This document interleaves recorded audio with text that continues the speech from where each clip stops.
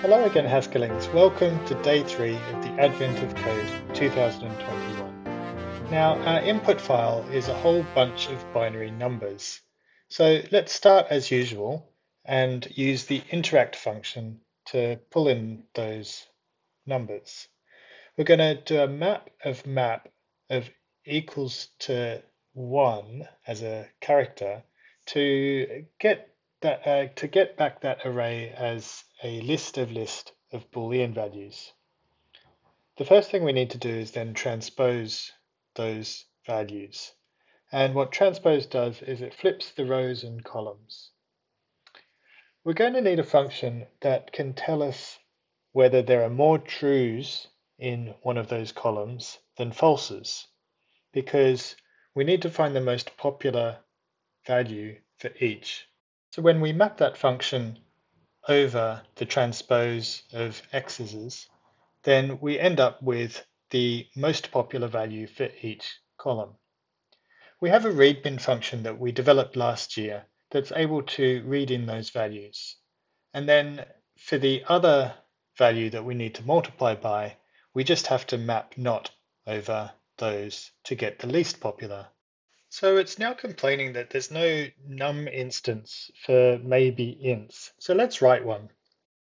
But let's generalize it to any maybe a, where a is also a num, which means we can just use the existing multiply operation and lift that into the maybe type, and the same with plus.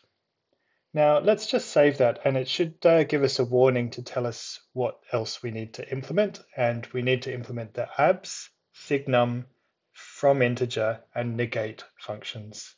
And I can implement those with a simple fmap, except for from integer, which of course requires us to take an integer and make a maybe from that value. Now that we've done that, we can just use the from maybe function to turn our maybe int into an int, and we're done.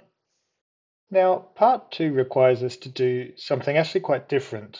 Well, first let me move the num instance into our Advent of Code module, because I think that will actually be quite useful.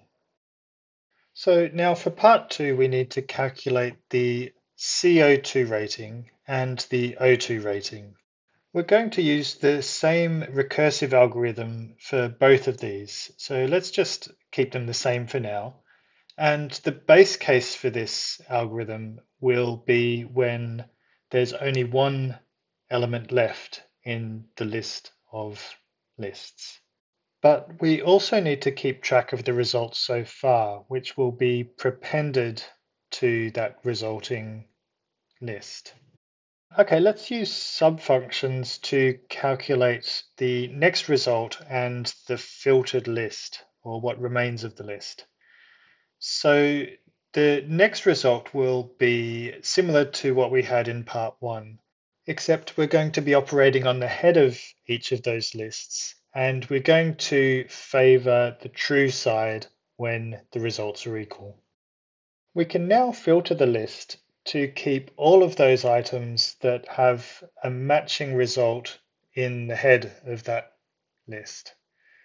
And then we can keep just the tail of those lists by mapping tail over that result. The last thing we need to take care of is to parameterize over the call to G based on the comparison function. Having first-class functions in Haskell is quite beneficial for this purpose.